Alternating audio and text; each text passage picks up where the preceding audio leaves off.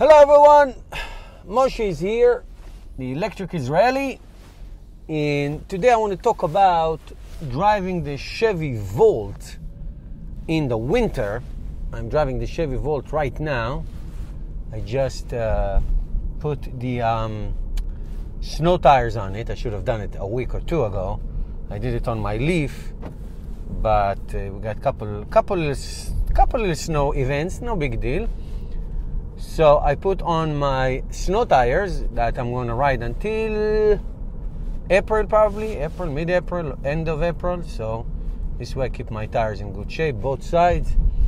One thing about the Chevy Volt, right now it is fully charged, and the rated range is 38 miles. I mean, in the summertime you see 50 to 55 rated range. And the Volt, one thing I have to tell you, the rated range and the actual range really match. So if you see whatever you see, that's what you're going to get.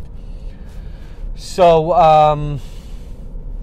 the rated range is 20% or more less, and the actual range obviously is 20% less. But one thing, and I don't know if you can hear it right now, I just turned the car on.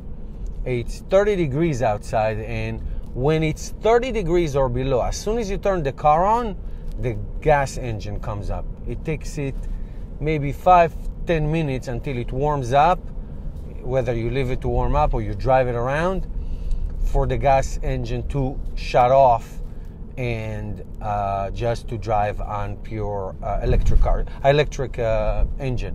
So right now, like I said, the car is fully charged, and yet the gas engine goes. I hate that. Absolutely hate that. I hated it since I got this car.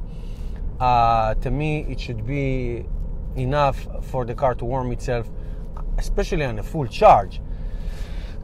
But no. We have to burn some gas. Anyway, whatever. Maybe I'm being a little stickler.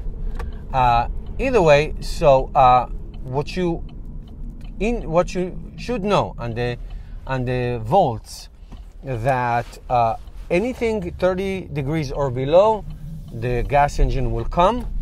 Your EV range is going to be 20% or more, 20 plus percent less range. By the way, same thing on the Leaf. I just saw the Leaf this morning. My Leaf, it was really cold, I have to say. It was like almost 20 degrees or something. The other was 14 degrees. So usually I get 90 to 95 miles range on the Leaf. Now it's down to like 78. That's basically what you get. So here we go. I just drove about a few minutes, and then now the gas engine shut off, and it's now on pure electric.